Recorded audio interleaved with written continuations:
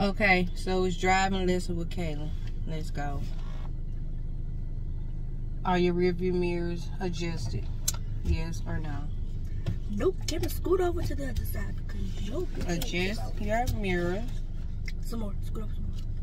Camera. Put your seatbelt on. Go. My seatbelt is on. Okay. So what this is driving with Kaylin. Yay. And it's also a cue in a video. Put your foot on the brake. Look both ways. Look. I am. No, you wasn't. Yes, I was. What? Yo. Okay. Jesus. So, tell everybody how long you've been trying to learn how to drive. I have been trying to learn how to drive since like 2017. And tell them how far you done made it. I have made it from sitting in my mother's lap to driving through a neighborhood. So I have made it pretty far. So, do you follow directions when you driving? Very much. And she does not. Now, why would you say something like that? Okay, which way do I supposed to go? Which way do you want to go? I don't know where I'm at. You just can't stop in the middle of the street, boo. You gotta know which way you going. You go this way. I like this neighborhood. Okay. So,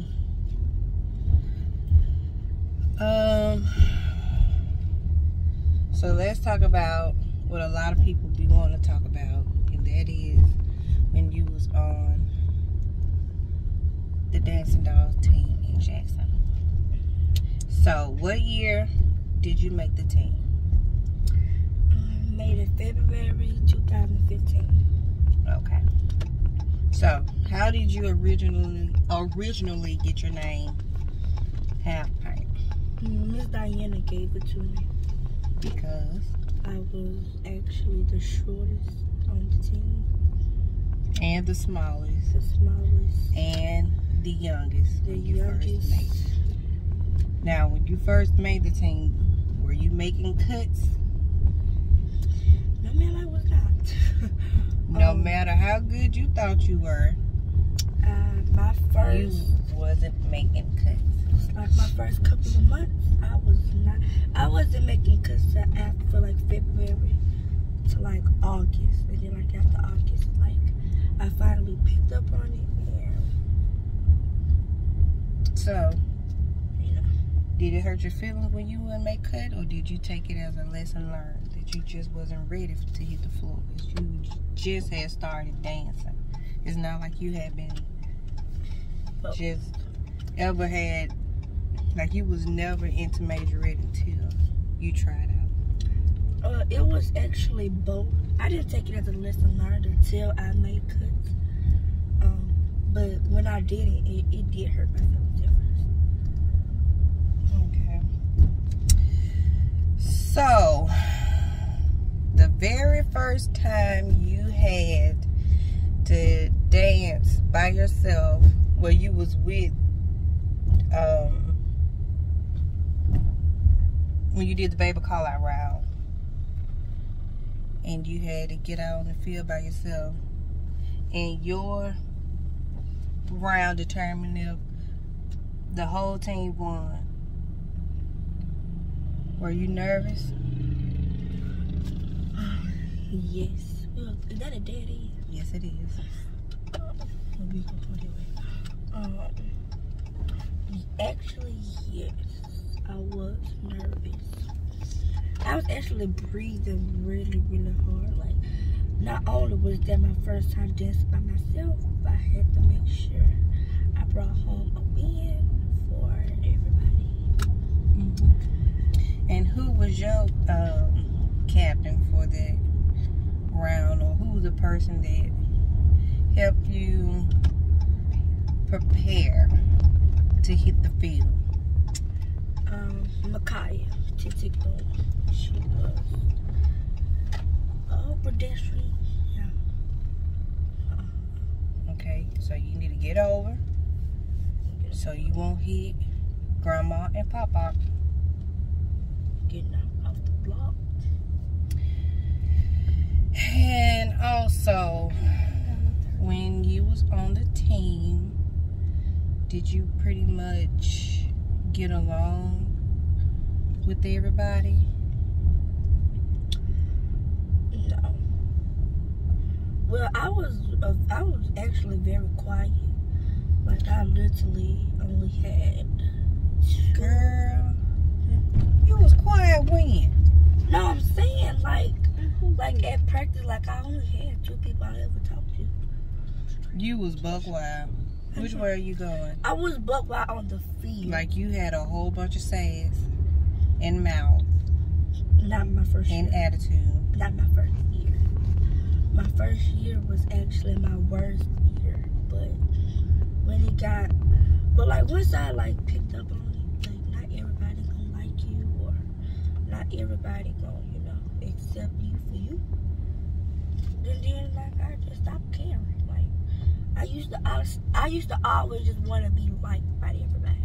And do you still keep in touch with some of the people that you was cool with on the team? And also, what would you say was your favorite performance when you was on the team? The one where I did the call out round. The day that we did the praise dance category thing. And that was my first very, very important call out round. Cause you was back in Yazoo City at your old school. And it was so crunk up in there. It was. And my last. But one of my faves that's in the top 3 is when you and Micaiah performed together. Yes. And that video is also on your page. It's already dead. Don't swerve over. It's already dead. Ugh. So the Big Sister Little Sister challenge to me was one of my faves. And that one, my last one, and yeah, that one, the one from the Kansas City. My last was Battle Royale 2018. My last performance. And you gotta yield. That means kind of stop to make sure ain't nothing coming this way. Okay.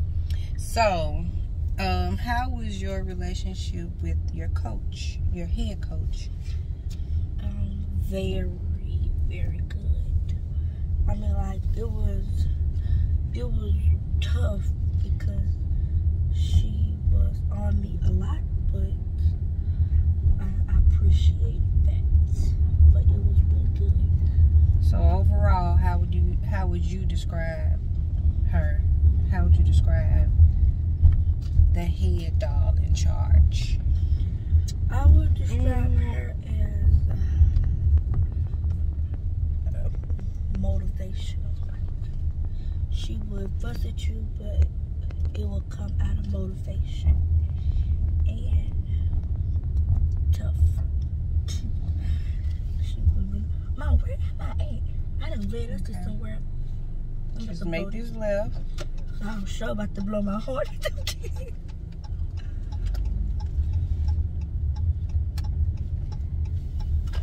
Do you miss dancing? Like, if you can do it all over again, would you? Yes, I would.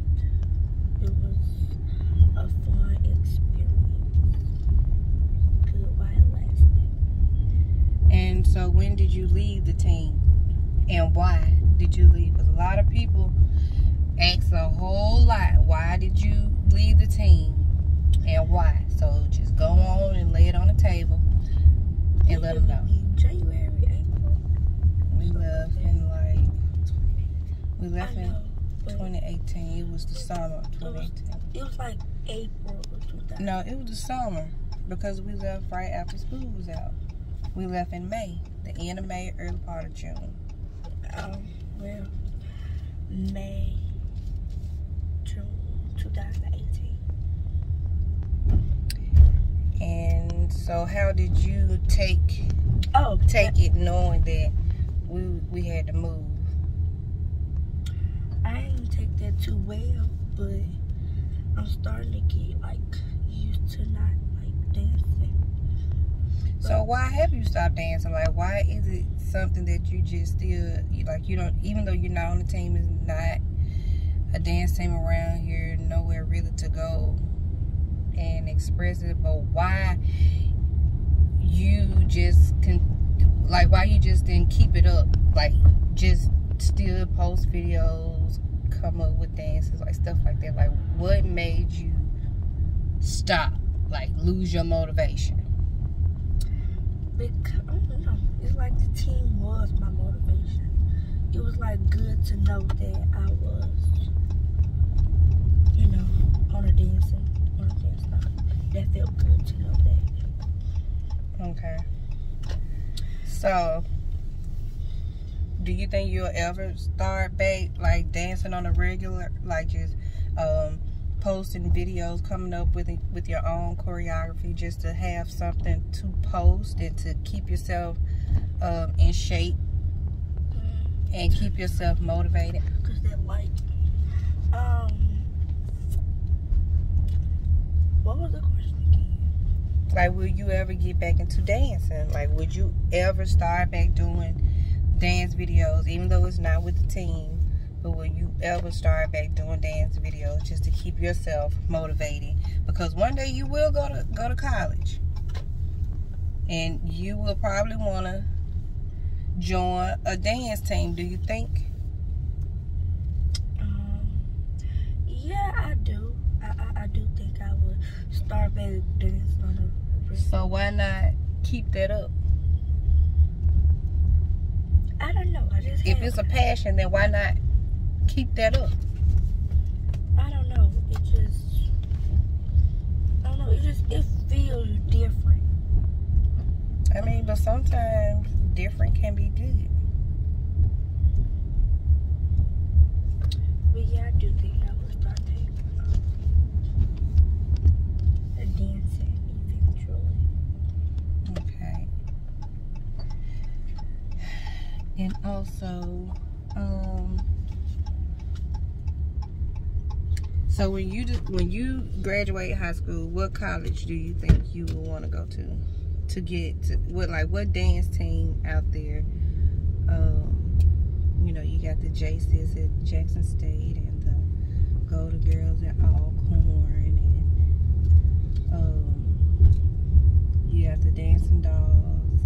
I think this is Southern, and you know you got the Stinkettes, and I think Alcorn.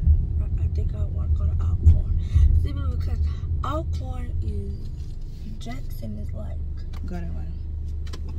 A semi-close to where it's like the closest it's gonna get to where we live. I mean, we just kind of over Jackson, so it's only, you know, I don't think there's somewhere we'll ever move back to.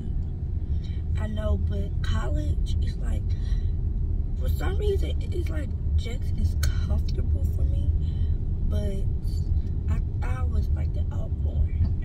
I've always liked the Alcorn. Do you think it'll be a good idea for you to coach girls around here? I really think it'll be a good idea if you was to get back out there and post videos and stuff, and then you have girls around here coming to you for motivation or ideas for trials or, you know, technique, stuff like that. So it's not a lot of schools that around here that really just have like big bands or, you know, whatever. You know, you still have the small bands with small majorette teams. So, you know, I heard your dad mention something about the band at O'Bannon and the Majorette Squad there, do you ever think you would leave and go to O'Bannon to dance just to, you know, give yourself something to do? Yes. I mean, it's not on the level that, you know, because y'all was some most stuff when y'all was a dance dark, you know, that was a whole nother level of majorette. And so, do you ever think you can get there and inspire them to, you know, get somewhat on that page, or, you know, teach them technique and stuff like that? Do you think you will be a good,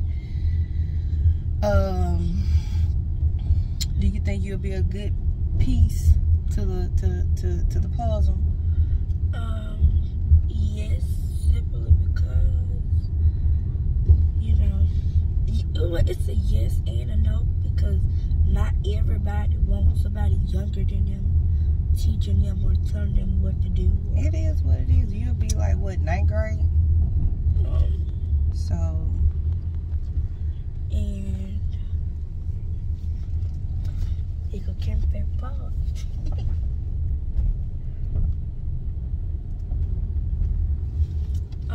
And yes, because I am great at teaching. and you are good at what you do. Yes, and motivating. Okay, so tell everybody where you at now when it come to dancing. Like, you just really just be chilling every day. It's school, home, McDonald's, Burger King, and sleep. The house is so weird. So what do you plan on doing? Like, where do you see yourself in the next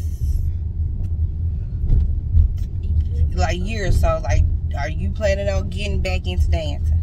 Like, that's what people want to know. Are you going to get back into dancing your butt off?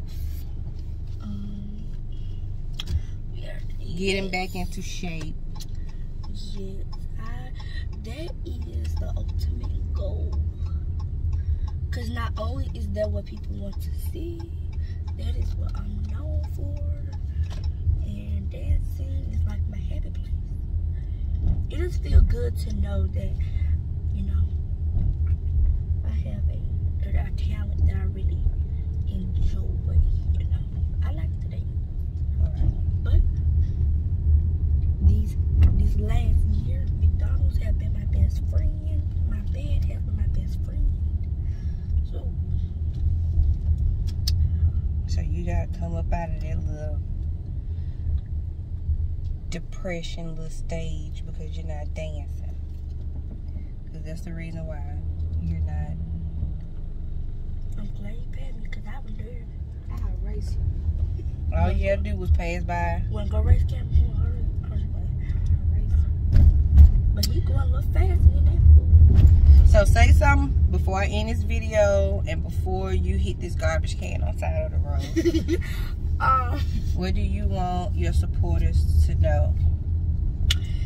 If you have a talent, don't let it go to waste, because you will become lazy. You will become lazy because you have definitely become lazy. You was using your hoverboard at one point to get to any part of the house.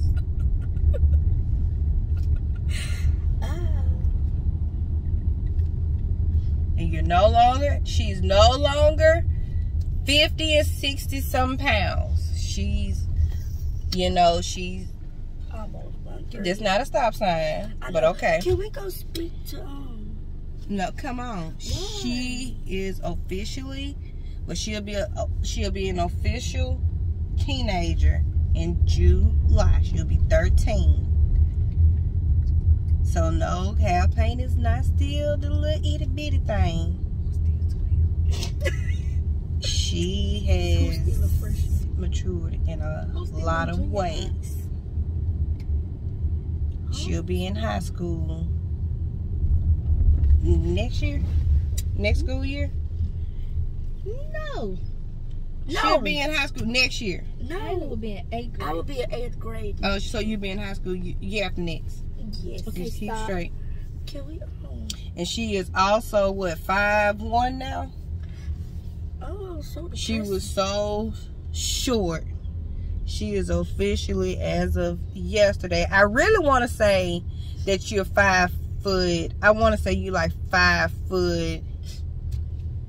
I give you 5'11". Between 5 foot, not 5 foot 11, between 4 foot 11 and 5 feet tall, because when she measured you, you had your puff ball and that thing it literally did not go all the way down.